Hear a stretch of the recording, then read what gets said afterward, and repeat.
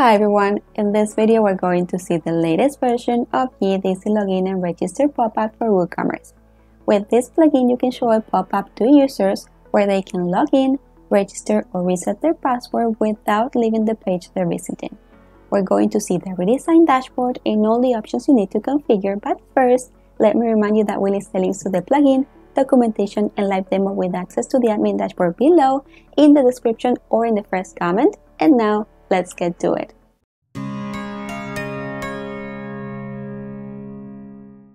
So, the default way this plugin works is a guest user adds a product to the cart. I go to the cart, I see the product, and when I click on proceed to checkout, I get this pop-up asking me to log in or register first. I can also choose the option to use the guest checkout, which is enabled in WooCommerce settings, or to log in with Facebook or with Google. And in order to close this, I have to click here. So let's go to the dashboard to see how we can configure this plugin. Let's go to YITH Easy Login Register pop-up. So we have this redesigned dashboard with all these tabs and the option to collapse the menu. In the first tab, General Settings, we're going to configure the plugin behavior. It is very important to configure the pop-up first to start using the plugin because that's the pop-up that will open automatically when guest users click on the Proceed to Checkout button like we just saw. So first we can set the pop-up size in pixels. We can choose to close the pop-up by clicking anywhere on the background as well, and not just by clicking on the close icon like I just did. We can also choose to blur the background when the pop-up is open. And then we have the pop-up animations. We had simple fade in, fade out animations, but let's change this. We can choose simply to not have an animation at all, or we can choose fading animations, bouncing animations, flip animations, slide animations, zoom. Let's do zoom in as the entrance animation, and as the exit animation, let's do slide out right. And here we can choose the close pop-up icon. We're currently using the default icon, which is just the X. Let's save these options and let's see the changes. Let's click on proceed to checkout again. There we have the zoom in entrance animation, and we can click anywhere on the background to close the pop-up, not just here on the close icon. I'll click here to see the exit animation, and there we go. Let's go back to the dashboard. Then we have the step options to configure the different steps. We have the first step, the login, the register, and the lost password step. In the first step, we have the pop-up header text, the pop-up title. We can edit this. We have an option to allow the username and not just the email address to log in. Let's enable this. We have an option to add a custom text before the form. Let's enter a text. We have the user input label and the button text, which is continue right now. Then we have the social login options. We have Facebook login, which is currently enabled, and I have already entered the app ID and the app secret. If you don't know where to get this from, you can just click here and you'll be directed to Meta's documentation where you can find how to do it. We have the Facebook button text. We can choose a default Facebook icon,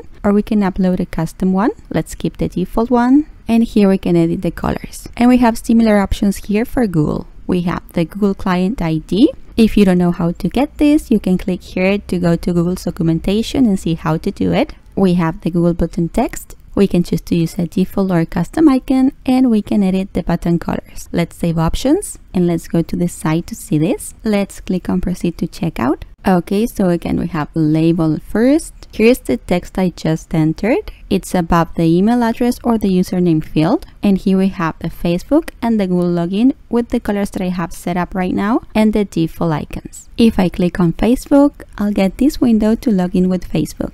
And if I click on Google, I'll get this window to log in with Google. Now here's how these social login options work. If the user enters a valid username or an email address that's linked to an existing account on the website, they can complete the login and enter their usual password. So if the account email that they enter is the same as the one used on Facebook or Google, then the account will be linked after the user logs in. Now, if the username or email address they enter is not valid, it doesn't exist on the website as a registered user, then they can register using that email or a new one.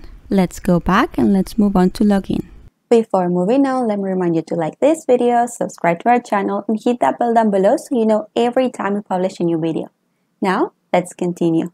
If the user enters an email address or username that's linked to an existing account on your website, this will be the second step, the login step where they can enter their password. But if the user enters a username or email address that does not exist on the website, they will see the register form in the pop-up. So in login, we also have the pop-up header text and the pop-up title. We can enter a custom text to show before the password field, what the password input label is, the text for the stay signed in option. We can make the field checked by default, and the button label. And then in register, we can set the registration options and additional privacy policy and security checks. Same as before, we have the pop-up header text and title and a custom text to show before the password field.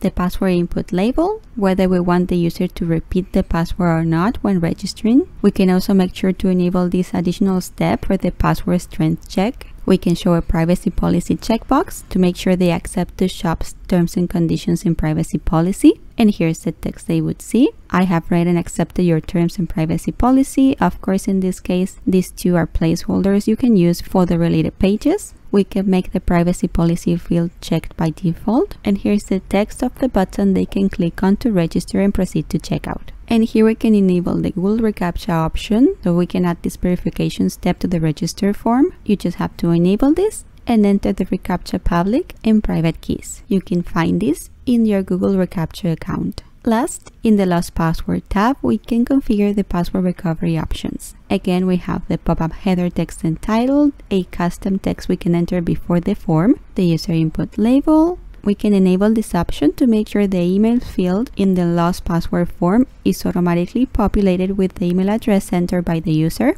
and the text for the send code button. And here we have the recover password options. We have two types to choose from. We have the classic mode. This is the standard procedure that is used by default in WooCommerce. The user gets an email with a link, then they have to click on the link and it will direct them to the password reset page where they can set up the new password. They will then have to go back to the checkout page to complete the order. For this option, we have the pop-up title, the custom text to show confirming that an email has been sent to the user to reset the password, and we have a label for the resend email option and the button to continue. Then if you choose the code mode, the user will get a code by email and they can just stay where they are on the same cart page with the pop-up and enter that code in the pop-up. This way they will never leave the page where they are, and this will help you reduce the cart abandonment rate. For this option, we have the pop-up title, the custom text, the code input label, enter code. We can enable the option to let them request a new code, and we have the label for the continue button. And below we have the set a new password options. This is what they'll see after the code validation. This is where they can reset the password right in the pop-up. We have the title, the custom text, the password input label, the option to repeat the password, and the text of the button to save the password and proceed to checkout. Let's save options.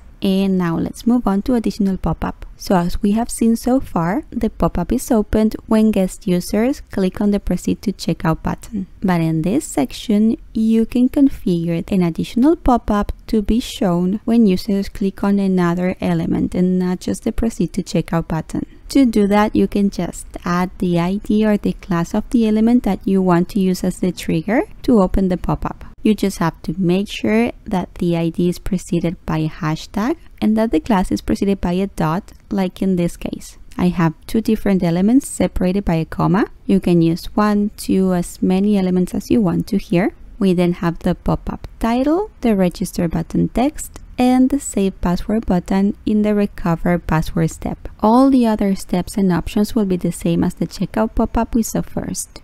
Now let's see how to add an additional pop-up here. Let's go to the site and let's make the pop-up open when guest users click on the card icon I have right here. Let's click right and let's click on inspect.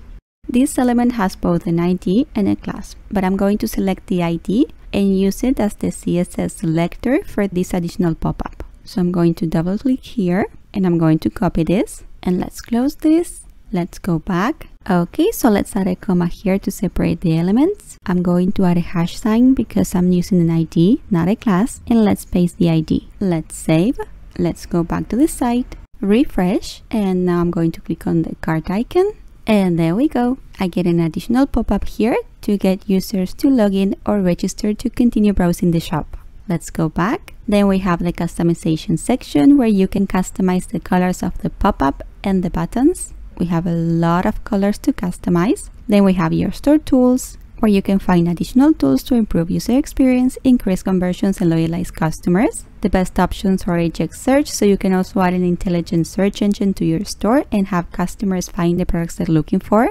And gift cards, so you can also sell gift cards to increase your store's revenue and win new customers. And last, we have the Help tab, where you can find our video tutorials. Keep in mind we have also published a video tutorial where you can see how to integrate Google and Facebook logins in case you need further help. You can also find a link to the documentation to learn how the plugin works, a link to our playlist to see more video tutorials, a link to the frequently asked questions to find answers to your doubts, and a link to submit a ticket in case you need help from our developers. And that's it. That's how easy it is to configure the plugin and offer your customers the easiest option to log in or register on your site.